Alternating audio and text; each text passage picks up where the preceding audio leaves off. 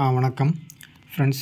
UGTRB பிடி அசிஸ்டன்ஸுக்கு unit 1 மெக்கானிக்ஸில் இருக்கிற சில மல்டிபிள் சாய்ஸ் கொஸ்டின்ஸ் எடுத்திருக்கேன். அதற்கான ஆன்சர்ஸ் பார்க்கலாம். ரைட்டா, ஃபஸ்ட்டு கொஸ்டின் பாருங்கள்.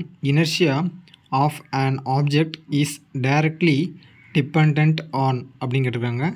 இதற்கான ஆன்சர் வந்து option C is a correct one, that is mass. அப்போ இனர்ஷியா அப்படின்னாலேயும் மாஸ் தான் ரொம்ப முக்கியமான ஒன்று. இம்பல்ஸ் அப்படிங்கிறது ஃபோர்ஸ் இன்டு ஷார்ட் டியூரேஷன், அது நம்ம கிடையாது. மொமெண்டம் அப்படிங்கிறது பார்த்திங்கன்னா மாஸ் இன்டு வெலாசிட்டி, அது நம்ம கிடையாது. டென்சிட்டி அப்படிங்கிறது X கலக்கொண்டாட்டி mass per unit volume, அது எதுக்கும் சம்மந்தமே கிடையாது. ஸோ அதனால் வந்து பார்த்திங்கன்னா இனர்ஷியா அப்படின்னாலேயும் மாஸ் தான். ரைட்டா, சரி. நெக்ஸ்ட்டு செகண்ட் கொஸ்டின் பாருங்கள். த limiting value of static friction between two surfaces in contact is அப்படின்னு கேட்டிருக்காங்க. இதற்கான ஆன்சர் பார்க்கலாம். Option D is a correct one, that is all of the above அப்படின்னு சொல்லியிருக்காங்க. என்ன அப்படிங்கிறத பாருங்கள். Proportional to normal force between the surfaces in contact. எப்பயுமே வந்து ஃப்ரிக்ஷனாலேயும் ரெண்டுமே கான்டாக்டில் இருக்கிறதா. ஸோ அதனால் ஃபஸ்ட்டு ஒன்று கரெக்டு. செகண்ட் பாருங்கள், independent of area of contact. இது வந்து இண்டிபெண்ட் ஆஃப் ஏரியா பொறுத்து டிபெண்ட் பண்ணி கிடையாது. நெக்ஸ்ட்டு பாருங்கள், depends on the microscopic area of constant magnitude. So அதனால் வந்து பார்த்திங்கன்னா மைக்ரோஸ்கோபிக் மீன்ஸோட இந்த சின்ன ஏரியா இருந்தாலே நமக்கு போதுமானது. ரைட்டா, அப்போ ஆல் தி எல்லா பாயிண்ட்ஸுமே வந்து வேலிடான பாயிண்ட் தான். ஸோ அதனால் வந்து ஸ்டாட்டிக் ஃப்ரிக்ஷனுக்கு வந்து எல்லாமே வந்து பொருந்தும். ஏன்னா வந்து ஸ்டாட்டிக் அப்படின்னால என்ன மீனிங் அப்படின்னா நிலையாக நிற்கிறது, இஸ் நாட் மூவிங். ஸோ அதனால் வந்து ஏரியா எவ்வளோ ஏரியா இருக்குங்கிறதுனால நம்ம சின்னதாக ஒரு ஊசி முனையை கூட நேராக நிற்க அப்படின்னாலேயும் வந்து ஸ்டாட்டிக் ஃப்ரிக்ஷன். அதை நிற்கிற அப்படின்னாலேயும் எந்த வித ஃபோர்ஸஸ் எதுவுமே ஆக்ட் ஆகலன்றோம். ஸோ அதனால் வந்து பார்த்திங்கன்னா ஸ்டாட்டிக் அப்படின்னு அர்த்தம். ஸோ நமக்கு வந்து option D இஸே correct one. Next பாருங்கள், third question. Forces act on a point object, the object will be in equilibrium if அப்படிங்கிறாங்க. எப்போ வந்து ஈக்குலிபிரியம் அப்படிங்கிறாங்க இந்த 4 ஃபோர்ஸஸ் ஆக்ட் ஆகுது என்னென்னு பாருங்களேன். இதுக்கு வந்து பார்த்திங்கன்னா option D இஸே correct one, that is all the above. என்னென்னு பாருங்களேன். ஏ வந்து they are opposite to each other in purse அப்படின்னாலேயும் நம்ம அந்த எலக்ட்ரிசிட்டியில் படிச்சிருப்போம். ரெண்டு ஃபோர்ஸ் ஆக்ட் ஆகுது அப்படின்னாலேயும் ஒன்றுக்கு ஒன்று ஈக்குவலாக இருக்கும். அதாவது இந்த பக்கம் ஃபோர்ஸ் ஆக்ட் ஆகுதுனாலும் அதுக்கு கரஸ்பாண்டிங் இந்த பக்கம் ஆப்போசிட் பேர்ஸ் ஆக்ட் ஆகும். ஸோ அதனால் வந்து பார்த்திங்கன்னா ஆப்ஷன் ஏ ஒன்று கரெக்டு. நெக்ஸ்ட்டு பாருங்கள், some of x Y Z components of forces is 0 separately. அப்போ இண்டிவிஜுவல் ஃபோர்ஸஸ் மேக் பண்ண கிடைக்கும் பாருங்கள். சம் வந்து பார்த்திங்கன்னா 0. ரைட்டா, நெக்ஸ்ட்டு சி பாருங்கள். They can be represented by a closed figure of 4 sides by direction and magnitude. இது எல்லாமே வந்து பார்த்திங்கன்னா நம்ம வந்து ஆல்ரெடி பார்த்தது தான். அந்த மாதிரி ஒரு பாயிண்ட் எடுத்துக்கிட்டோம் அப்படின்னா வந்து டைரக்ஷன் நம்ம வந்து மீன் பண்ணுவோம். ஸோ அதை தான் மீன் பண்ணுது, வேறு எதுவுமே மீன் பண்ணலை. ஸோ ஆல் தி அபோவ் வந்து கரெக்டான ஒன்று. ரைட்டா, எப்போ வந்து பார்த்திங்கன்னா 4 ஃபோர்ஸஸ் ஆக்டிங் அந்த பாயிண்ட் ஒரு புள்ளியில் வந்து ஆக்ட் ஆகுதுன்னா ஈக்குலிபிரியத்தில் இருக்குன்னா அப்போ அந்த எல்லா பாயிண்ட்ஸுமே வந்து வேலிட் அப்படின்னு அர்த்தம். நெக்ஸ்ட்டு ஃபோர்த்து பாருங்கள். Conservation of momentum in a collision between particles can be understood from அப்படிங்கிறாங்க. அப்போ கன்சர்வேஷன் ஆஃப் மொமெண்டம் அப்படிங்கிறது எதில் நம்ம தெரிஞ்சுக்கிறோம் பாருங்கள். Both option D is correct one, that is both Newton's second and third லா. அப்போ நமக்கு வந்து நியூட்டன்ஸ் செகண்ட் லா அப்படிங்கிறது என்னென்னு நமக்கு தெரியும். தட் இஸ் ஏ ஃபோர்ஸை பற்றி சொல்கிறதுனால Newton's second law. Next third லா அப்படிங்கிறது என்னென்னா அதாவது every action is an equal and opposite reaction. So அதனால் வந்து பார்த்திங்கன்னா conservation of momentum in A collision between the particles இதில் நம்ம தெரிஞ்சுக்கலாம் அப்படின்னு பார்த்திங்கன்னா from both Newton's second law and third லா. ஓகேவா, சரி. நெக்ஸ்ட்டு ஃபிஃப்த்து கொஸ்டின் பாருங்கள். Which one of the following statements is incorrect அப்படின்னு கேட்டிருக்காங்க. எந்த ஸ்டேட்மெண்ட் வந்து தப்பு அப்படின்னு கேட்டிருக்காங்க பாருங்கள். Option D is a correct one, that is coefficient of sliding friction as dimensions of length. அப்போ இல்லை பாருங்களேன். அப்போ ஃபஸ்ட்டு அதாவது ஏபிசிடி சியில் என்ன கொடுத்துருக்காங்க அப்படிங்கிற பாருங்களேன். Frictional force opposes the relative motion, இது முக்கியமான point. Frictional forces opposes the relative motion. ரைட்டா, மோஷன் என்னென்னு பார்த்திங்கன்னா நம்ம ஃப்ரிக்ஷன் வந்து ஓவராகவும் போயிடக்கூடாது, கம்மியாக வந்துடக்கூடாது. கம்மியாக இருந்துச்சு அப்படின்னா ரொம்ப ஃபாஸ்ட் நம்ம வந்து ஸ்டேபிள் எல்லாம் இப்போ ரொம்ப மூவ் ஆகிரும். ரொம்ப ஃப்ரிக்ஷனாக இருக்குது அப்படின்னா மூவ் ஆகுது ரொம்ப கஷ்டம். ரைட்டா, நெக்ஸ்ட்டு வந்து பாருங்கள். Limiting value of static friction is directly proportional to the normal reaction. இது நார்மல் பாயிண்ட் நம்ம அந்த ஃப்ரிக்ஷன் ஃபார்ம்னாலே நம்ம பார்த்துருப்போம். ஸோ அதனால் வந்து பார்த்தீங்கன்னா லிமிட்டிங் வேல்யூ வந்து பார்த்தீங்கன்னா ஸ்டாட்டிக் ஃப்ரிக்ஷன் வந்து directly proportional to the normal reaction. அது இந்த நார்மல் பாயிண்ட்ஸ் நம்ம வந்து மென்ஷன் பண்ணியிருப்போம், அதை டிபெண்ட் பண்ணியிருக்கோம்.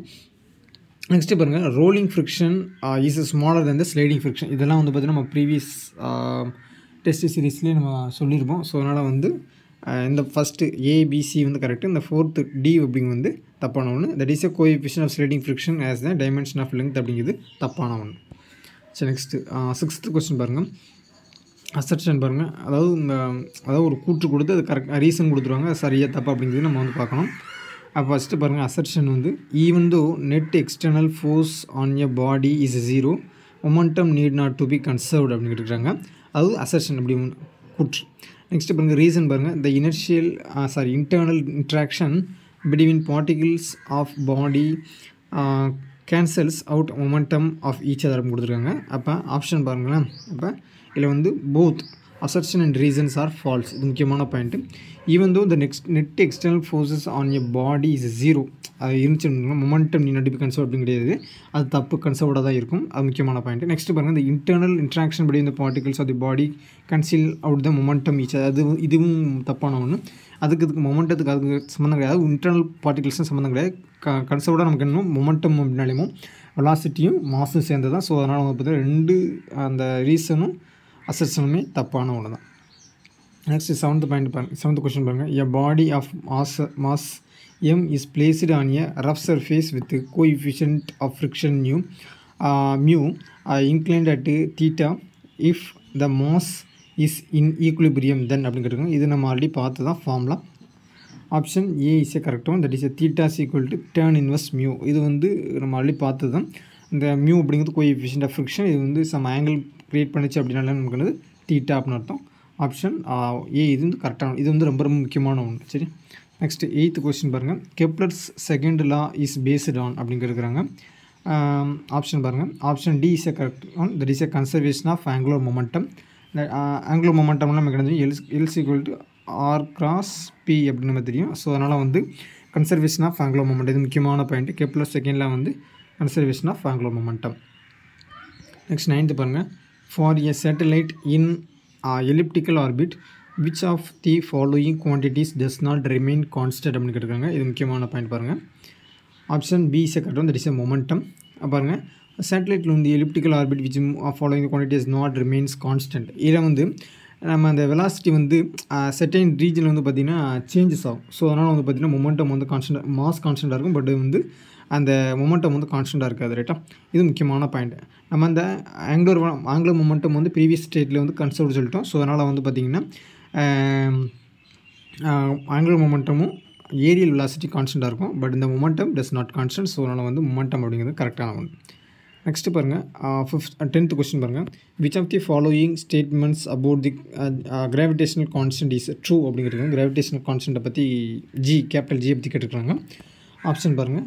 கரெக்ட் ஆப்ஷன் வந்து பார்த்தீங்கன்னா option D is a correct one. That is it does not depend on the nature of the medium in which the bodies R kept. அப்படின்னா இப்போ கிராவிடேஷனுக்கான 2 ஆப்ஜெக்ட் எடுத்துக்கணும் வச்சுக்கோங்களேன். உதாரணத்துக்கு பூமியும், அதாவது எர்த்து சன்னோ இல்லாட்டி எர்த்து மூணும் அந்த மாதிரி எடுத்துக்கணும். அப்படின்னா 2க்கு இடைப்பட்ட கிராவிடேஷன் ஃபோர்ஸ் வந்து independent of intermediate objects. Like வந்து பார்த்திங்கன்னா மூணுக்கும் எர்த்துக்கும் எடுத்துக்கிட்டோம் அப்படின்னா இடையில கூட இந்த வேறு ஏதாவது மாசு இந்த விண்கற்கள் இருந்துச்சு அப்படின்னா, அஸ்ட்ராய்டு இருந்துச்சு அப்படின்னா அதெல்லாம் இண்டிபெண்ட். ஸோ அதனால தான் அந்த ஃபோர்ஸ் வந்து மற்றதெல்லாம் வந்து டிபெண்ட் பண்ணி இருக்காது அப்படிங்கிறதான மீனிங். நெக்ஸ்ட்டு 11th கொஸ்டின் பாருங்கள். 2 balls of radius are having equal mass and density are placed in contact. Then the force of gravitation between them is proportional to அப்படின்னு கேட்டுருக்காங்க. ஆப்ஷன் வந்து option C is correct one. That is F proportional to r⁴. இது எப்படி வந்துச்சு அப்படின்னு பார்த்தீங்கன்னா இது ரொம்ப ஈஸி, உங்களுக்கு தெரிஞ்சு தான். நமக்கு problem F is equal to capital G m/r². ரைட்டா, இது வந்து ஃபார்முலா. இதில் வந்து என்ன சொல்லியிருக்காங்க பாருங்கள். 2 balls ஆஃப் ரேடியஸ் அப்படின்னா ரெண்டுமே வந்து சேம் மாஸ் முடிஞ்சு ரெண்டுமே சேமாக இருக்கிறதுனால ரெண்டுமே வந்து சேம் மாஸு. ஸோ அதனால் வந்து எப்படின்னா கேபிட்டல் எம், அதாவது capital M is equal to small M. ரைட்டா, அப்போ நமக்கு வந்து மாஸை வந்து நம்ம சப்ஸ்டியூட் பண்ணணும். நமக்கு வந்து ரேடியஸ் கொடுத்துட்டாங்க. அப்போ நமக்கு மாஸை எப்படி சப்ஸ்டியூட் பண்ணலாம் அப்படின்னு பார்த்தீங்கன்னா நம்ம இன் டர்ம்ஸ் ஆஃப் வால்யூம் நம்ம சப்ஸ்டியூட் பண்ணிக்கலாம். வேறு ஒன்றுமே கிடையாது. அதாவது ஸ்பியர், பால்ஸ் வந்து ஸ்பியர் தான் கொடுத்துருக்காங்க. ரைட்டா, அப்போ வந்து 4/3 πr³ அப்படின்னு வரும். ரைட்டா, டென்சிட்டி மாஸ் போட்டோம் அப்படின்னா அதாவது ρ ஈக்குவல் டு m/v அப்படின்னு நமக்கு தெரியும். இப்போ நம்ம மாஸ் வேணும் அப்படின்னா டென்சிட்டியையும் வால்யூமையும் மல்டிப்ளை பண்ணிக்கலாம். டென்சிட்டி வந்து பார்த்திங்கன்னா நம்ம வந்து இது வந்து என்ன கேட்டிருக்காங்க அப்படின்னா அந்த ரேடியஸ் அந்த ஆருக்கும் வந்து எப்படி ப்ரொபோஷனலாக இருக்குது அப்படின்னு தான் கேட்டிருக்காங்க. ஸோ அதனால் வந்து நம்ம இதை வந்து ஸ்கொயர்டு பண்ணோம் அப்படின்னு வச்சுக்கோங்களேன், நமக்கு வந்து r⁴ வரும். கீழே வந்து ஒரு r² இருக்கிறதுனால வந்து இதையும் கேன்சல் பண்ணோம் அப்படின்னா நமக்கு வந்து r⁴ அப்படின்னு நமக்கு கிடைக்கும். ஸோ அதனால் வந்து ஆப்ஷன் சி இஸ் கரெக்டாக. ரைட்டா? நெக்ஸ்ட் வீடியோவில் பார்க்கலாம். தேங்க்யூ.